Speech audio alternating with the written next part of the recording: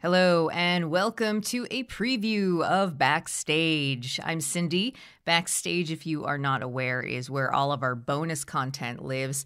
We're giving you a preview today in hopes that you will join us backstage with a generous contribution of at least $5 a month or $60 for the entire year.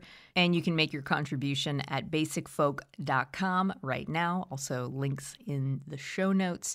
And this time on Backstage, we are doing an occasionally featured segment called Field Music, where we will hear a recording of a traditional song from a folk musician, also who from and where they heard the song originally and what they know about that song. This time around on Field Music, we are hanging out with Amy Helm, who is the daughter of Levon Helm, legendary drummer and vocalist for the band. We met up at the Fresh Grass Festival in North Adams, Massachusetts, actually backstage, and talked about the hymn, Come Thou Fount of Every Blessing. Let's check out just a little bit of our conversation with Amy Helm. No, I'm going to do a song called Come Thou Fount of Every Blessing. Right. That Martha Scanlon taught me. I think I've probably talked to you about this one. And I've got to ask her where she learned it. I think that she must have grown up singing it in church.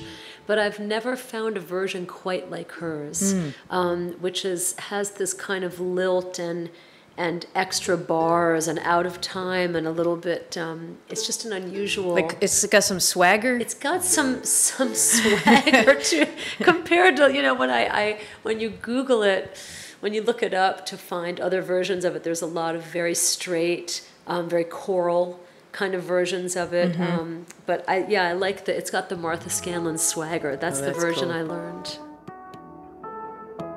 And you can hear the rest of our conversation and the recording that she did for us, Come Thou Fount of Every Blessing, backstage at Fresh Grass Festival on our website, basicfolk.com/backstage. And hope that you will join us. If you are a contributing member, thanks a lot. You're making it happen. Thanks to Ian Fox for producing this episode of Backstage. Talk to you next time. Bye.